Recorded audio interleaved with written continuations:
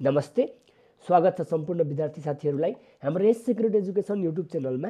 हामी तपाईलाई अहिले चाहिँ बीबीएस सेकेन्ड इयरमा रहेको फन्डामेन्टल अफ फाइनान्शियल म्यानेजमेन्ट सब्जेक्टको chapter number 3 time value of money चर्चा गर्दैछौँ। र टाइम भ्यालु अफ मनीको मैले एउटा पार्टको भिडियो अलरेडी लगाइदिइसकेको छु। त्यो पार्ट 1 को भिडियोमा चाहिँ मैले तपाईलाई हाम्रो टाइम भ्यालु अफ मनी च्याप्टरमा आवश्यक पर्ने सम्पूर्ण फर्मुलाहरू लेखिदिएको छु, नोट बनाइदिएको छु। तपाईले त्यो भिडियो हेर्नु भएको छैन भने हाम्रो प्लेलिस्टमा जानुस्। Fundamental of financial management BBS second year भन्ने प्लेलिस्ट छ। त्यो प्लेलिस्ट चाहिँ मैले यो भिडियोको डिस्क्रिप्सनमा पनि लगाइदिएको छु। त्यहाँ गएर तपाईँले पार्ट 1 को भिडियो हेर्नुहोला। र अन्य विभिन्न च्याप्टरका पनि हाम्रो भिडियो आएको छन् यो फाइनान्स सब्जेक्टको। त्यो हरेक च्याप्टरको भिडियो तपाईँले हेर्न सक्नुहुनेछ। यसबाट पनि 10 मार्क्स अथवा 15 मार्क्सको एउटा क्वेसन फिक्स नै आउँछ। त्यही भएर तपाईँले यसलाई अलि मजाले ख्याल गरेर ध्यान दिनुहोला है। अब हामी यसमा चाहिँ यो पार्ट 2 यसमा म तपाईँलाई एउटा लङ क्वेसन तपाईँलाई सिकाउने छु। हाम्रो 10 मार्क्समा आएको क्वेसन म सिकाउने छु है। हाम्रो क्वेसन 10 मार्क्सको क्वेसन यो भन्दा जस्ट अघिल्लो ब्याच 2079 मा आएको र 72 मा आएको क्वेसन, 79 र 72 मा एउटै क्वेसन आएको थियो। त्यही क्वेसन म तपाईँलाई सल्भ गरेर यहाँ सिकाउने छु है। हामीलाई क्वेसनले के भन्नु त सर, हामी हेर्दै जाउँ है त, सुरुदेखि हेर्दै जाउँ। हामीलाई अपडेटेड क्वेसन चाहिँ मजाले ख्याल गर्नु होला। हेर्नुहोस् यहाँ, assume that 1 year from now, assume तपाईँले एजुम गर्नु अरे 1 year from now you plan to deposit 1000 into saving account that page a nominal rate of 8%। के भन्नुभयो अरे, तपाईँले आज के एज्युम गर्दै हुनुहुन्छ अरे, आज यसो सम्झिँदै हुनुहुन्छ अरे क्या, यसो तपाईँले चाहिँ यसो थिङ्किङ गर्दै हुनुहुन्छ अरे कि आजभन्दा 1 वर्ष पछाडिदेखि तपाईँले तपाईँको 1 वर्ष पछाडिदेखि नै 1 वर्ष पछाडि चाहिँ तपाईँले आजभन्दा 1 वर्ष पछाडि चाहिँ एउटा सेभिङ एकाउन्टमा एउटा बचत खाता खोलेर तपाईँले त्यहाँ 1000 जम्मा गर्नुहुने भयो अरे। र जम्मा गर्दाखेरि चाहिँ तपाईँले जम्मा गरे बापत चाहिँ तपाईँलाई ब्याङ्कले चाहिँ 8% नोमिनल इन्ट्रेस्ट रेट दिन्छ अरे। इन्ट्रेस्ट रेट चाहिँ 8% दिन्छ अरे। ठिक छ, यति इन्फर्मेसन दिएको छ। तपाईँले जम्मा गर्नुभएको छ, फेरि प्रत्येक वर्ष जम्मा गरेको कि एकचोटि मात्रै जम्मा गरेको, त्यो कुरा ख्याल गर्नुपर्छ। यदि प्रत्येक वर्ष जम्मा गरेको छ भने त्यो एन्युटीवाला केस हो, नत्र भनेदेखि हाम्रो प्रेजेन्ट भ्यालुबाट फ्युचर भ्यालु निकाल्ने केस हो। हामीलाई आजभन्दा 1 वर्ष पछाडि तपाईँले 1 year फ्रम नाउ, आजभन्दा 1 वर्ष पछाडिले 1000 डिपोजिट गर्ने, एकचोटि मात्रै डिपोजिट गर्ने हो यो। त्यही भएर अब यसलाई गिभन टिप दिने 2079 को है, ख्याल गर्ने। र 72 को पनि हो यो हाम्रो पार्ट 2 को है, यो पार्ट 2 को भिडियो। अब तपाईँले के गरिदिने भन्दाखेरि 1 वर्ष पछाडि हामीलाई डिपोजिट गर्ने तपाईँले 1000 भनेको छ। अब ख्याल गरिदिने, हाम्रो टाइम लाइन बनाऊ। एकछिन, हामीले टाइम लाइन बनाउनुभन्दा अगाडि चाहिँ हामीले के गरौँ भन्दाखेरि यसलाई गिभन टिपौँ। डिपोजिट भनेको रुपिज कति 1000 छ। आज होइन नि, यो 1 वर्ष पछाडि, आजभन्दा 1 वर्ष पछाडि। अनि त्यस पछाडि इन्ट्रेस्ट रेट तपाईँले चाहिँ फुल फर्म इन्ट्रेस्ट रेट लेख्नुहोस्। अनि interest rate I equals to तपाईँले 8% यसरी लेख्नुहोस्, इन्ट्रेस्ट रेट पनि भन्नुहोस्। अनि एमा सोध्यो, if the bank compound interest annually, यदि चाहिँ ब्याङ्कले चाहिँ यो इन्ट्रेस्ट चाहिँ 8% इन्ट्रेस्ट चाहिँ प्रत्येक वर्ष दिने हो भने, प्रत्येक वर्ष दिन्छ भने, एनुअली भनेको प्रत्येक वर्ष दिने, how much will you have in your account 4 years from now, आजभन्दा 4 वर्ष पछाडि चाहिँ तपाईँको एकाउन्टमा कति पैसा हुन्छ भनेर भन्दैछ है। यो इन्ट्रेस्ट चाहिँ हाम्रो एनुअली कम्पाउन्डिङ गरेको छ भने आजभन्दा 4 वर्ष पछाडि कति हुन्छ भनेको छ। ख्याल गर्ने, आज भनेको टुडे, आज भनेको 0 years, 1 year, 2 year, 3 year, 4 years। हामीले आजभन्दा 4 वर्ष पछाडि भनेको छ है यो। If the bank compound interest annually interest compounding गर्ने अथवा इन्ट्रेस्ट दिने हो भने how much will you have in your account 4 years from now, आजभन्दा 4 वर्ष पछाडि कति हुन्छ भनेको छ। आज 0 years हो, 1 year, 2 years, 3 years, 4 years हो। 0 years मा केही गरेको छैनौँ हामीले, डिपोजिट गरेको पनि आजभन्दा 1 वर्ष पछाडि, यो 1 वर्ष पछाडि डिपोजिट गरेको। दोस्रो तेस्रो वर्ष हामीलाई 1 वर्ष 2 वर्ष 3 वर्षमा हामी डिपोजिट के भन्छ इन्ट्रेस्ट पाउँछौँ। अनि चौथो वर्षमा, यो चौथो वर्षमा चाहिँ future value FB equals to कति हुन्छ, चौथो वर्षमा कति हुन्छ डिपोजिट भनेको त हामीले आजबाट भविष्यको निकाल्छौँ भने त फ्युचर भ्याल्यु निकाल्ने हो। भविष्यको दिएको थियो र आज निकाल्ने भने चाहिँ प्रेजेन्ट भ्याल्यु हो। अब यो फ्युचर भ्याल्यु निकाल्ने हामीले एकचोटि जम्मा गरेको रकम। अब मैले तपाईँलाई के भनेको छु, हामीले फर्मुला लेखाउँदाखेरि हेर्नुहोस्, यहाँ फर्मुलामा मैले सर्लक्क भनिदिएको छु, यहाँ future value of single present value. आज एकचोटि जम्मा गरेको प्रेजेन्ट भ्याल्युको फ्युचर भ्याल्यु निकाल्ने फर्मुला यो लाए पनि हो, अथवा पिएफआइएफ टेबलबाट लाए पनि भयो। अहिले म डाइरेक्ट यही फर्मुला लाएर गरिदिन्छु। ल हेर्नुहोस्, यति भयो भने अब तपाईँले ए नम्बरमा भनिदिने हो, future value FB of 1000 in 4th year equals to what भनेको छ, एफबी निकाल्नु पर्छ हामीले। अब नम्बर अफ पिरियड यान नम्बर अफ पिरियड यान इक्वल्स टु चाहिँ 1 वर्षमा जम्मा गरेको 4 वर्ष पछाडि भनेको 0 वर्षमा आज जम्मा गरेको बा 4 वर्षमा 4 वर्ष पुग्थ्यो 1 वर्ष पछाडि जम्मा गर्न थालेको छ नि त हामीले 1 वर्ष पछाडि जम्मा गरेको भने 1 2 3 1 वर्षदेखि 4 वर्षसम्म भनेको हाम्रो 1 वर्ष पछाडिदेखि 4 वर्षसम्म भनेको जम्मा 3 वर्ष मात्रै पुग्छ यहाँ इन्ट्रेस्ट रेट आई भनेको 8% छँदैछ अब FB equals to PB into 1 plus I को पावर यान गरिदिने पीबी भनेको हामीलाई 1000 जम्मा गरेको पैसा नि पीबी हो यो 1000 हो 1 प्लस आई भनेको इन्ट्रेस्ट रेट 8% 8% छ भने 8 लाई 100 ले भाग गरेर हामीले 0.08 राख्नुपर्छ पावर यान भनेको 3 छ अब तपाईले क्याल्कुलेटरमा हाल्नुस् यसलाई जस्ताको तस्तै क्याल्कुलेटरमा हाल्नुस् है क्याल्कुलेटरमा हाल्दाखेरि तपाईले के गर्दिने 1000 भनेको प्रेजेन्ट भ्यालु इन्टु अनि 1 प्लस 0.08 को जस्ताको तस्तै हाल्दिनुस् ब्राकेट हान्दैन यसको पावरमा 3 हाल्दिनुस् जति आउँछ भ्यालु त्यति हो ल यसको भ्यालु भनेको हाम्रो 1 इन्टु 1 इन्टु भएछ ल यहाँ मैले रङ हालेछु ल 1 प्लस चाहिँ हो 1 इन्टु होइन यो डिलिट गरेर ल 1 प्लस चाहिँ हो यति चाहिँ होला यो गर्दाखेरि 1259.71 आयो हो 1259.71 इक्वल्स टु रुपीज 1259.71 भनिदिने अब तपाईले यसलाई के भनिदिने त्यसकारण how much will have in your account भनेको there would be 1259.71 in our account after 4th year भनेर भनिदिने ल 4 वर्ष पछाडि चाहिँ यति हुन्छ भनेर भनिदिने है अब हाम्रो ए नम्बरको भयो अब बी नम्बरमा फेरि क्वेसनले के सोध्यो बीमा पनि गइहालौँ सजिलो छ है जस्तै यसलाई हामीले अर्को फर्मुला लगाउने भए यसलाई जस्तै मानिदिउँ अर्को फर्मुला लगाउने भने यसलाई नै अल्टरनेटिभ फर्मुलाबाट पनि हामी गर्न सकिन्छ कसरी गर्न सकिन्छ भन्दै गर्दाखेरि अर्को फर्मुलाबाट चाहिँ ल म भनिदिइहालेँ FB equals to PB into एफबिआइएफ I भनेको हाम्रो जस्तै आई पर्सेन्ट एन पिरियड लाउने हो पीबी भनेको 1000 छँदैछ पीबी भनेको 1000 छ अनि एफबिआइएफ भनेको तपाईको एफबिआइएफ 8% भनेको तपाईको आई पर्सेन्ट भनेको 8% इन्ट्रेस्ट एन पिरियड भनेको 3 इयर्स अब खोजिदिने 1000 इन्टु एफबिआइएफ टेबलको 3 वर्षको 8% मा खोजिदिने यसको फ्याक्टर आउँछ त्यही फ्याक्टरले मल्टिप्लाई गरिदिने हो तपाईको एफबिआइएफ को फ्याक्टर निकाल्नको लागि तपाईको फाइनान्स बुकको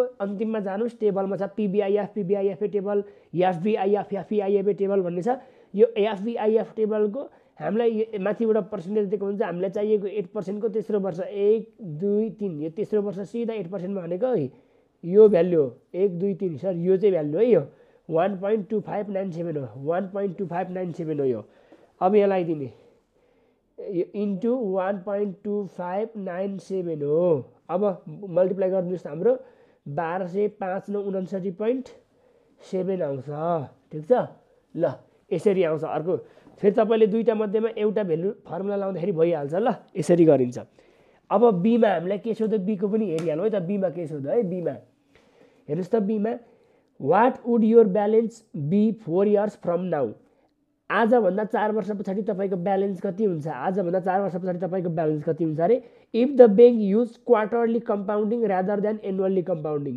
यदि बैंकले चाहिँ यो इन्ट्रेस्ट चाहिँ एनुअली दिनुको साटो क्वार्टरली दियो भने 3 महिनामा दियो भने चाहिँ कति हुन्छ अरे तपाईको अब 4 वर्ष पछाडि यसको फ्युचर भ्यालु भनेर भनेको छ ल अब 3 वर्षमा दिन्छ भने ख्याल गर्नुस् तपाईलाई interest rate I equals to 8% नै हो तर हामीलाई क्वार्टरली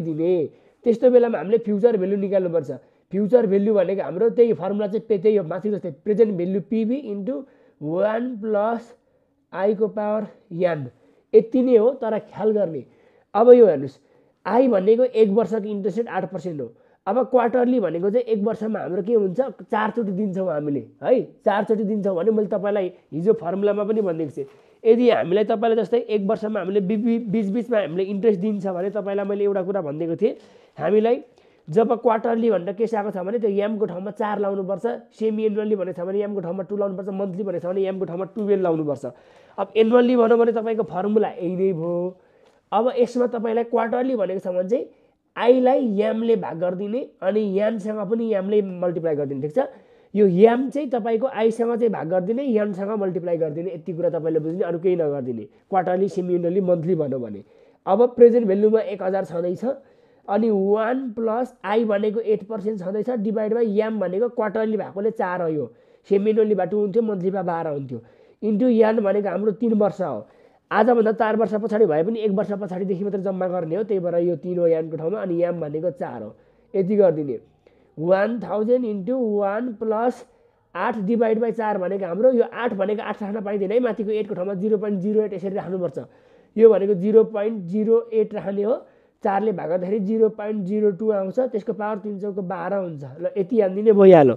तपाईँको क्यालकुलेटरमा जानुहोस्, क्यालकुलेटरमा गएर तपाईँले के गर्नुहोस् भन्दाखेरि 1000 इन्टु 1 प्लस 0.02 को पावर तपाईँले 12 हालिदिने, गर्दाखेरि तपाईँको 1268.24 इक्वल्स टु रुपिज 1268.24 आउँछ। फ्युचर भेल्यु यति आउँछ। कति सजिलो छ हेर्नुहोस् त, ए र बीको भइहाल्यो। अब हामी सीमा के भन्नु, सीमा पनि गइहाल्यो। सजिलो छ क्या, हिसाब केही गाह्रो नै छैन है, सजिलो छ। फर्मुला याद गरे पछाडि क्वेसन अलिकति प्याटर्न बुझे पछाडि सकिहाल्छ। अब हामीलाई सीमा हेर्नुहोस्, suppose you deposited the 1000 in 4 payment of 250 each at the end of the year. ख्याल गर्ने, तपाईँले चाहिँ सपोज यु डिपोजिटेड 1000, तपाईँले डिपोजिट गर्ने 1000 चाहिँ इन 4 पेमेन्ट। यो 1000 रुपियाँ जुन जम्मा गर्दै हुनुहुन्छ नि, यो त अघि एकैचोटि जम्मा गर्नु भन्नु सुरुमा चाहिँ क्वेसन आई र आइआईमा। अब यहाँ चाहिँ सीमा चाहिँ तपाईँले जम्मा गर्ने 1000 चाहिँ इन 4 पेमेन्ट, 4 चोटिमा डिपोजिट गर्नुहुन्छ अरे। 250 इच, प्रत्येक पटक 250 250 250 गरेर 4 चोटिमा डिपोजिट गर्नुहुन्छ अरे at the end of the year. Year 1, year 2, year 3 र इयर 4। प्रत्येक वर्षको अन्तिममा 4 चोटिमा 250 250 250 गरेर तपाईँ जम्मा गर्नुहुन्छ अरे। How much would you have in your account at the end of 4 year. र चौथो वर्षको अन्तिममा चाहिँ यो पैसा कति हुन्छ अरे, based on 8% annual compounding. Interest rate 8% नै राख्दिने र एनुअल नै डाटा राख्दिने। त्यसो गर्दाखेरि 4 वर्ष पछाडि कति हुन्छ भनौँ। यो हाम्रो एन्युटीवाला केस हो। एन्युटीको पनि वर्षको अन्तिम, प्रत्येक वर्षको अन्तिममा जम्मा गरिन्छ भने यो अर्डिनरी एन्युटी हो है। ल सीमा जाउँ। सीमा पनि तपाईँले के गरिदिने, यसरी टाइम लाइन बनाइदिने। टाइम लाइन बनाइदिने हाम्रो 0 1 2 3 4 1 2 3 4। अब जम्मा गर्दा 0 वर्षमा होइन, प्रत्येक वर्षको 1 वर्षदेखि 4 वर्षको अन्तिममा 250 भनेछ। पहिलो वर्षमा पनि तपाईँको 0 आज होइन, आजभन्दा 1 वर्षमा 250, दोस्रो वर्षको अन्तिममा पनि 250 250 र चौथो वर्षमा पनि 250 फेरि जम्मा गर्ने अरे। गर्दाखेरि अब चौथो वर्षको अन्तिममा फ्युचर भेल्यु कति हुन्छ भनेर भनेको छ यति है। यसरी तपाईँले प्रत्येक वर्षको 4 वर्षको टाइम कार्ड बनाउने। टाइम कार्ड बनाउँदाखेरि हाम्रो फ्युचर भेल्यु निकाल्नुपर्छ। चौथो वर्षको अन्तिममा कति हुन्छ भेल्यु भनेर भनेको छ। अब ख्याल गरिदिने है।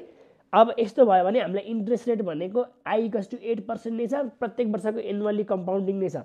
अब प्रत्येक वर्ष जम्मा गरेको रकमलाई हामीले पिएमडी भनिन्छ। पिएमटी इक्वल्स टु 250 हो यो। अब हामीले फ्युचर भेल्यु निकाल्नुपर्छ। फ्युचर भेल्यु इक्वल्स टु निकाल्नुपर्छ हामीलाई यान भनेको, यान इक्वल्स टु हामीलाई हेर्नुहोस् है, यहाँ चाहिँ यान के हुन्छ भन्दै गर्दाखेरि तपाईँले बुझ्नुपर्छ। यहाँ यान हुने सम्बन्धमा चाहिँ तपाईँले के बुझ्नुपर्छ भन्दाखेरि हामीलाई यहाँ हेर्नुहोस् त, अगाडि चाहिँ हामीलाई के भनेको थियो, अघिल्लो सुरुमा चाहिँ हामीले आजभन्दा 1 वर्ष पछाडि जम्मा गर्थ्यौँ 1000, अनि चौथो वर्षको अन्तिममा कति हुन्छ भनेर भनेको थियो। हेर्नुहोस् है, आजभन्दा 1 वर्ष पछाडि 1000 जम्मा गऱ्यौँ, त्यहाँबाट चौथो वर्षमा कति हुन्छ भने चाहिँ 1 वर्षदेखि 2 वर्षमा 1 वर्ष, 2 देखि 3 वर्ष 2 वर्ष, 3 देखि 4 वर्षमा 3 वर्ष, टाइम पिरियड यान 3 वर्ष भएको थियो। यहाँ चाहिँ समय अवधि कति हो, यान कति हो भन्दाखेरि चाहिँ यान चाहिँ हामीले कति पटक जम्मा गऱ्यौँ अथवा कति पटक पेमेन्ट गऱ्यौँ, कति पटक रिसिभ गऱ्यौँ, त्यसलाई नै यान भनिन्छ। हामीले प्रत्येक वर्ष हेर्नुहोस् त 4 चोटि पेमेन्ट गर्छौँ नि, त्यो 1000 हामीले 1000लाई 250 250 250 250 गरेर 4 चोटि पेमेन्ट गर्छौँ। पहिलो वर्षको अन्तिम, दोस्रोको अन्तिम, तेस्रोको अन्तिम र चौथोको अन्तिम गरेर 4 चोटि पेमेन्ट गरेका छौँ भने पछाडि यसमा चाहिँ हाम्रो पिएमडीको केसमा चाहिँ यान भनेको 4 नै हुन्छ। अघि एकचोटि डिपोजिट गर्दाखेरि चाहिँ 1 वर्षदेखि 4 वर्षको ग्याप, 1 देखि 4 को ग्याप भनेको 3 वर्ष मानियो। यहाँ चाहिँ हामीले 250 चाहिँ 4 चोटि जम्मा गऱ्यो भने कतिचोटि जम्मा गरेको त्यसलाई नै मानिन्छ, 4 नै मानिन्छ यान भनेको। ठिक छ।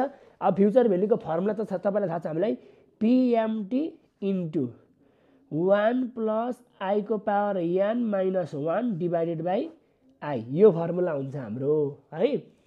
अब यो हुँदै गर्दाखेरि तपाईँको के हुन्छ, पिएमटी भनेको 250 इन्टु 1 प्लस 0.08 एनुअली भनेकोले यति राख्छ, त्यसको पावर यान भनेको 4 माइनस 1। अब यसको फेरि डिभाइडेड बाई हाम्रो कति आउँछ, आई भनेको 0.08 आउँछ। ठिक छ।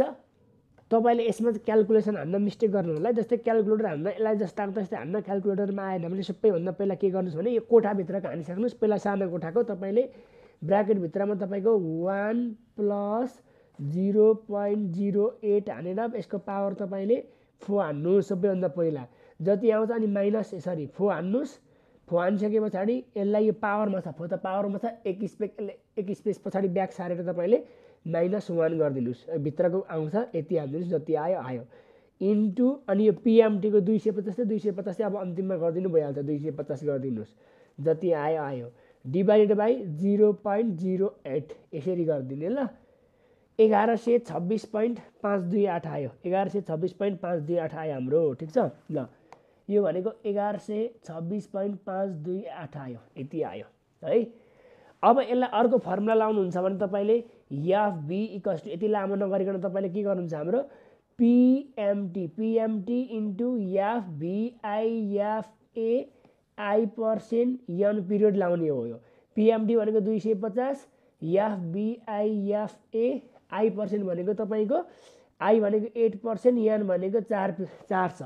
अब तपाईँले के गरिदिने, तपाईँको बुकमा जानुहोस्, फेरि बुकमा हामीले एकचोटि मात्रै डिपोजिट गरेर फ्युचर भ्यालु निकाल्नु भने एफबिआइएफ टेबल प्रत्येक वर्ष डिपोजिट गरिरहेको छौँ अनि त्यसको फ्युचर भ्यालु निकाल्नु पर्यो भने तपाईँको एफबिआइएफए चाहिन्छ। एफबिआइएफए एन्युटी ए भनेको एन्युटी हो।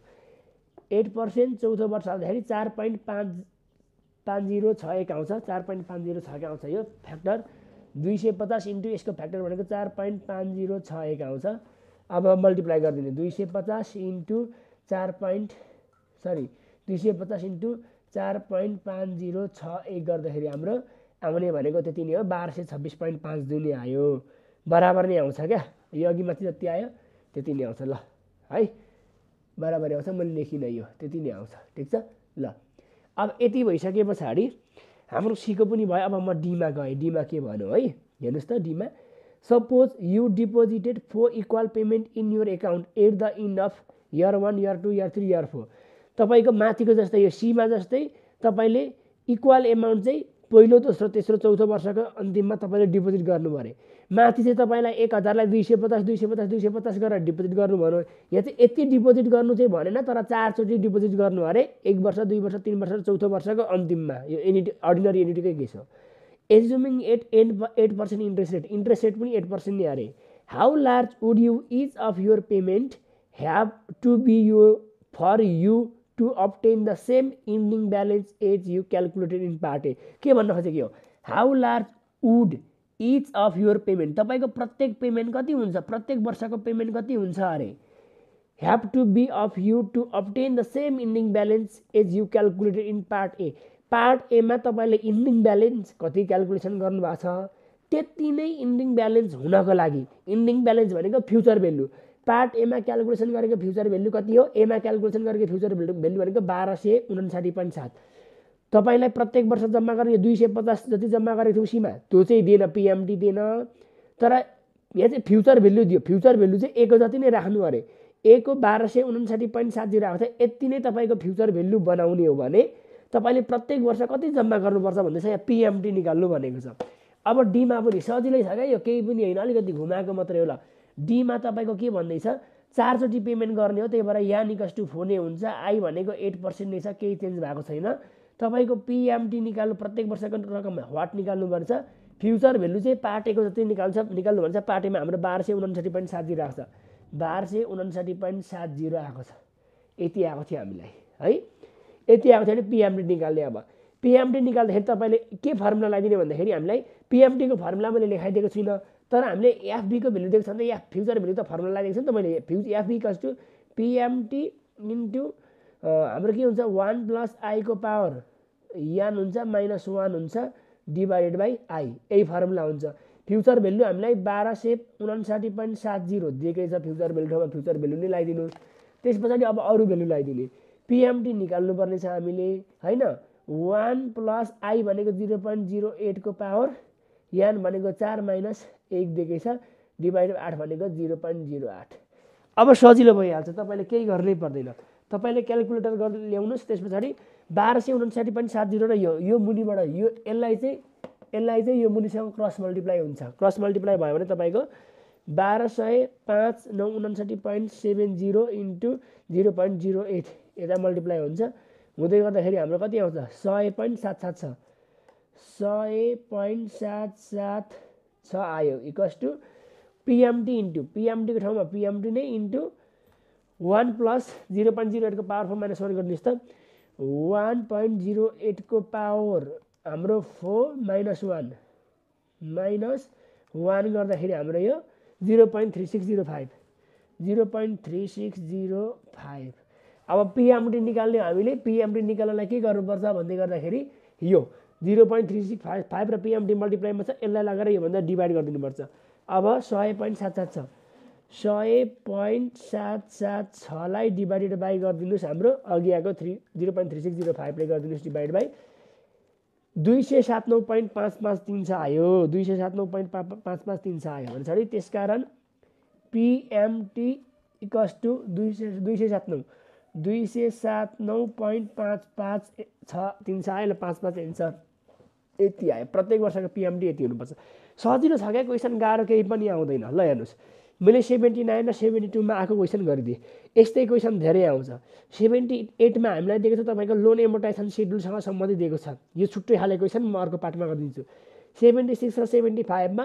एक्स्ट्रा खाले क्वेसन आएको छ त्यो प्राय रिपिटेड धेरैचोटि रिपिटेड हुने क्वेसन हो म 76 र 75 वाला क्वेसन पनि गरिदिन्छु म छोटो छोटो भिडियो ल्याएर छुट्टा छुट्टै तपाईलाई क्लियर बनाएर सिकाइदिने नै छु यो भिडियो कस्तो लाग्यो हेरेर प्रतिक्रिया दिनु होला भन्दै आजको यस पार्टबाट चाहिँ म बिदा हुन चाहन्छु नमस्ते।